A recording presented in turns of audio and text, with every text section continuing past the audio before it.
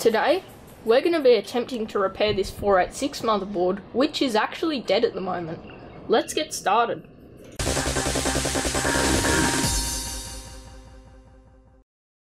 This 486 motherboard is a really nice one. It's manufactured by Gigabyte and is the model GA486VM.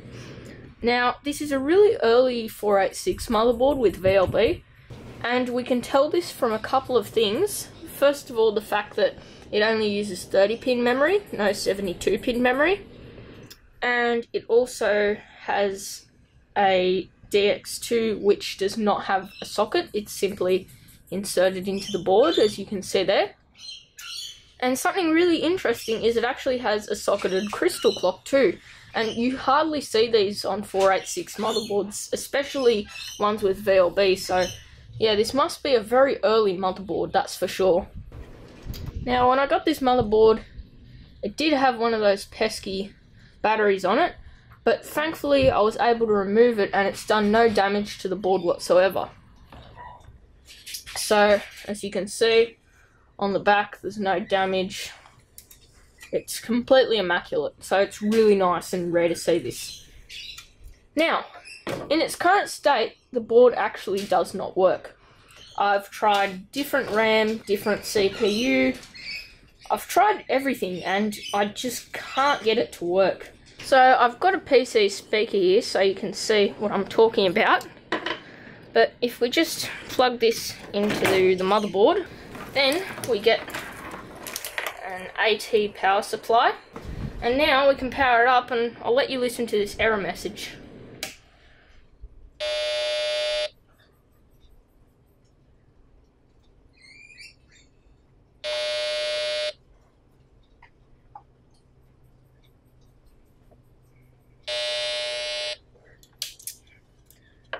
So the motherboard is just giving out that error, and look, I've tried researching beep codes and all of that, and most of the places said it was bad RAM, but I know this RAM is working fine and I've tested it, so yeah, it can't be bad RAM.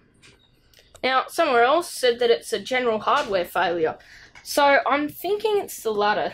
Now, that's what we're going to try to figure out.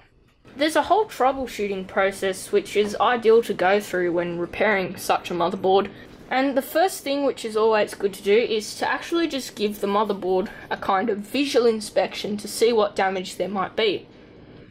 So obviously we have no battery damage on this board, which is a big plus, but that is also kind of annoying because it makes it harder to diagnose our issue. Now, looking on the back of the motherboard, as we can see, there's heaps of traces. Now, one thing good to do is to always look at all the traces and try to see if you can see any ones that might be scratched or damaged. Now, in our case, I can see a couple of traces here which look really damaged. I'll try to point them out, but they're going to be really difficult to see on camera. But we have a little scratch there, and that appears to be connected from the cache modules to the CPU. So we'll have to test that trace, but that could very well be the issue. And we've also got some more scratches over here. They look pretty light, but they could also be the issue. Yeah, that seems to be about all the scratches I can see. Oh, we have some down there too, actually. But yeah, and I can see some bent pins, but that shouldn't be an issue because none of them look like they're touching, so yeah.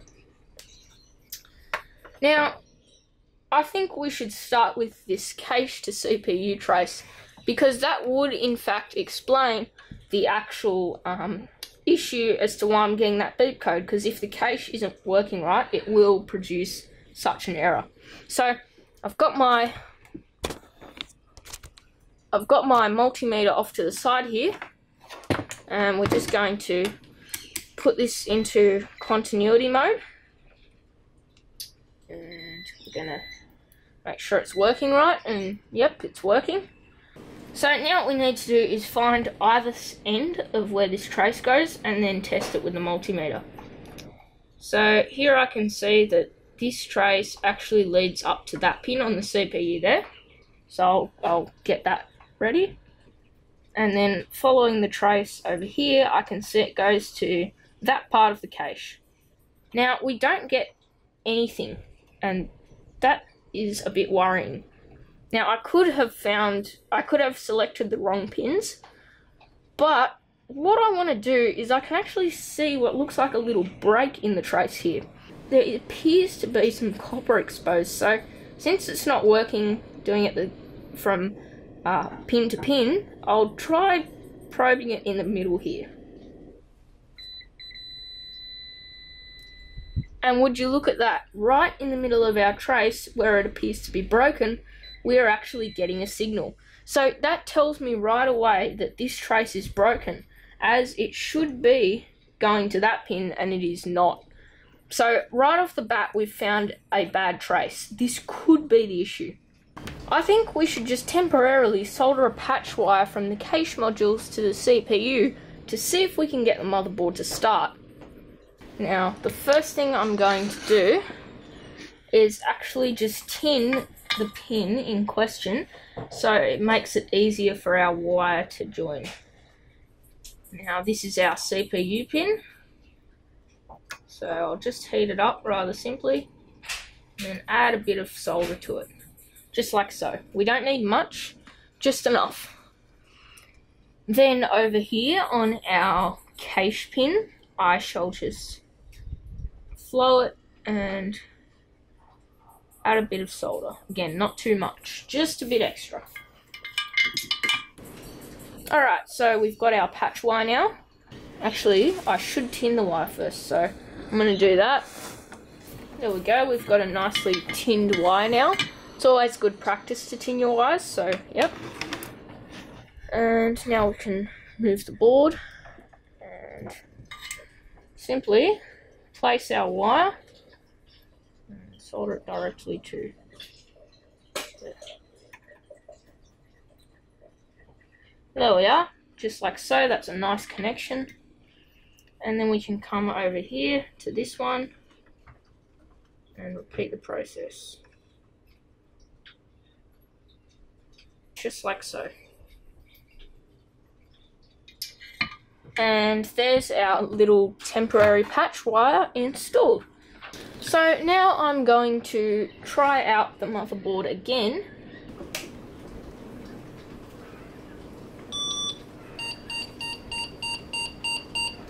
Okay, so right off the bat, that sounds like a better error than we were getting last time. And that tells us that our fix has definitely made a difference somewhere. Now, 8 beeps generally means a video card error, and this system has probably not been used in 20 years, so I'm willing to bet that the VGA card is just a little...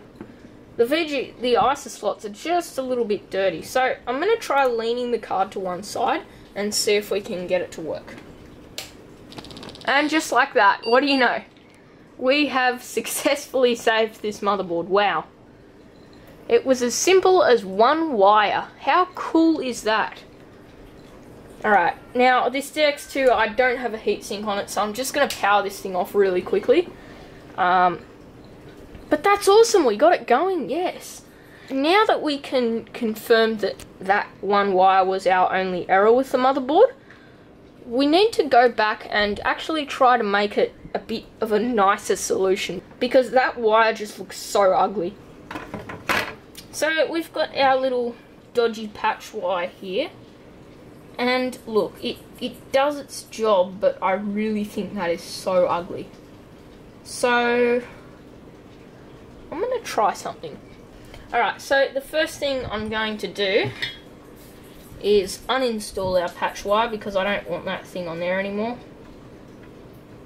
So if I just remove it like so. There we go, our patch wire has been removed.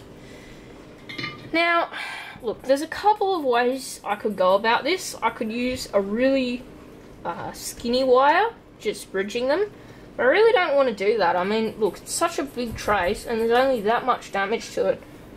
I kind of just want to repair the actual surface itself. So I'm going to attempt to do that.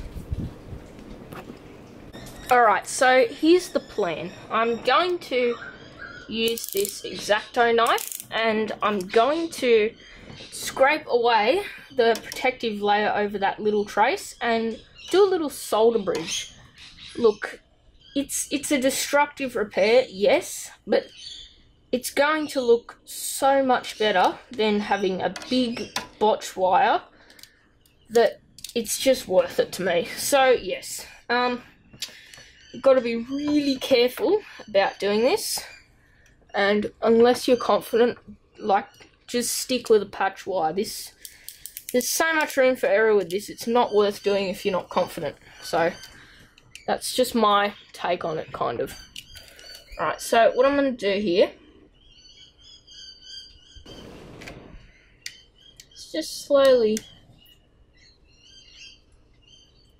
scrape away a little bit of either side of the trace. Just like that, we've actually exposed either side of the trace now.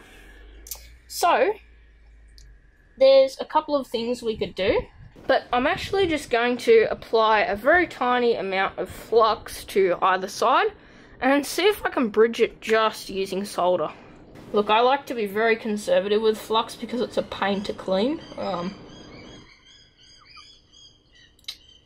So I'll just get a bit out here, like so.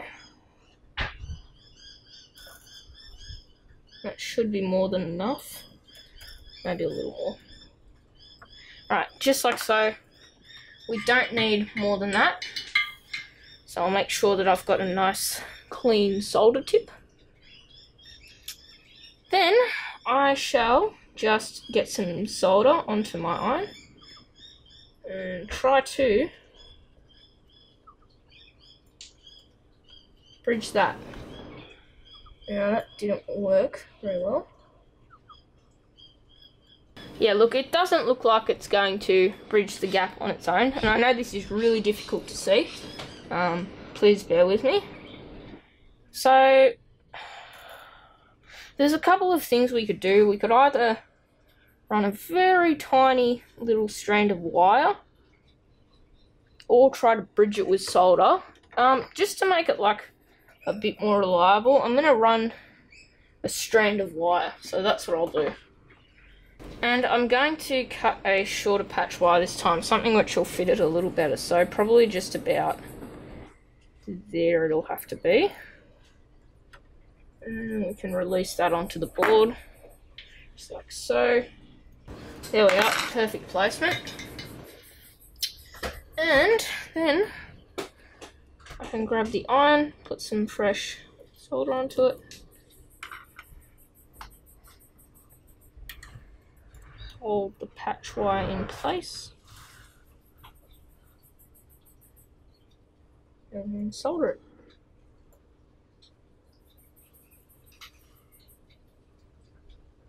Beautiful, just like that.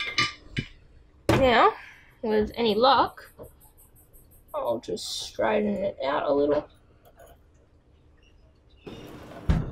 You know what? That's actually perfect.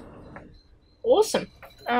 So now I'm going to clean up the flux, and I'll just use some isopropyl alcohol for that. So I've got some Q-tips here, and I'm just going to spray them with a little bit of isopropyl alcohol. And we can very carefully just clean our repaired area. And just like so, that should in theory be our repair complete. I'm just going to flatten that down with the tweezers. And you cannot even see it on the camera hardly, but there it is. You know, so it looks a lot more elegant than having a huge patch wire between those two pins. You know what I mean? That compared to what you can't even hardly see on the camera now. With our very elegant solution, let's try powering up the board again once more. Hey, what do you know? First try. How awesome is that? Alright, so it looks pretty good so far. I think we should just insulate our repair now and finish up this board. So I decided that the best way to seal this trace, which I repaired, is going to be to use some epoxy. Now, I've got some here. So yeah, and I've got this bit of core flute here, and this is going to serve as my mixing station, kind of. Now the key thing to remember is that a little goes a long way. Alrighty, so I've got some epoxy here, and I'm going to mix a very small amount just to apply onto those traces. So now we just have to mix up the epoxy, like so.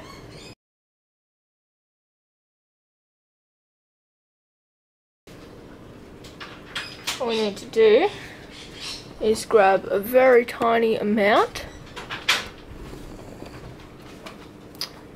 and then apply it to our trace.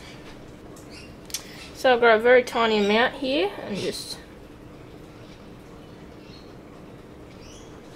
apply that, and then I'll use some things here just to remove that a bit and take a bit off, a bit of the excess.